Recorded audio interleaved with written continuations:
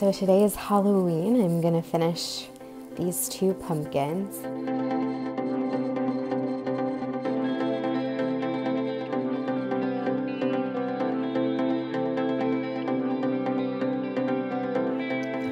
So after you carve a top in your pumpkin and you scoop out the seeds, what you're gonna wanna do is tape down your design and then go through and poke out holes along each of the designs.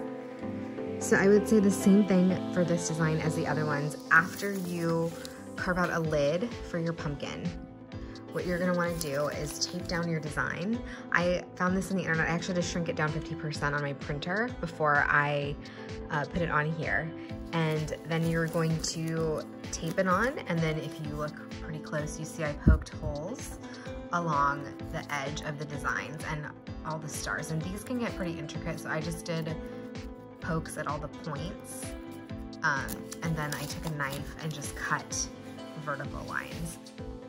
So for the moon and the holes on this pumpkin, you can use a drill bit, but I don't have one, or the one I have I can't figure out how to work, so I use this really long screwdriver instead, and it worked just as well to poke through the pumpkin, and it actually made these holes pretty quickly. So just a tip if you are going to try to attempt this design. Here's something to note if you're going to do the butterfly design. If you look at the pattern, you can see if you actually cut along the edge of the butterfly, you would actually just cut out the entire butterfly shape from this pumpkin. So in order to get around that, you cut a line, but you don't complete it all the way, and it still helps you get the shape of the wings. I hope that all makes sense. For these small holes, smaller areas, I used this tool to just poke something through. For any of the curved areas, I've been using this tool that has the curved edge, and I just kind of go through and carve out the shape of the curve in the top of the flesh, and then I will go over it with one of the knives. Okay, this is the first test of the butterfly. Turned out pretty good. There's just a couple spots I need to go in and fill in over here, or make them a little bit more seeable, but other than that, I think it turned out pretty cool.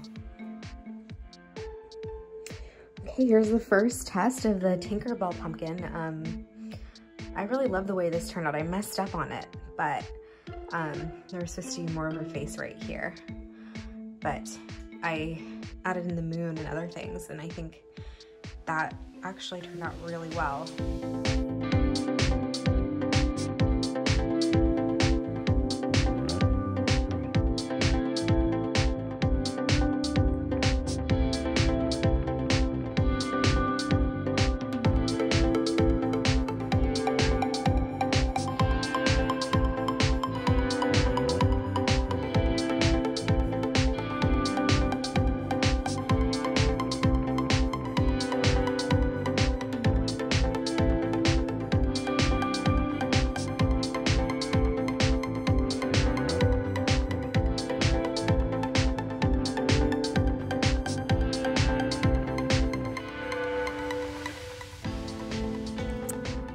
Pumpkins lit back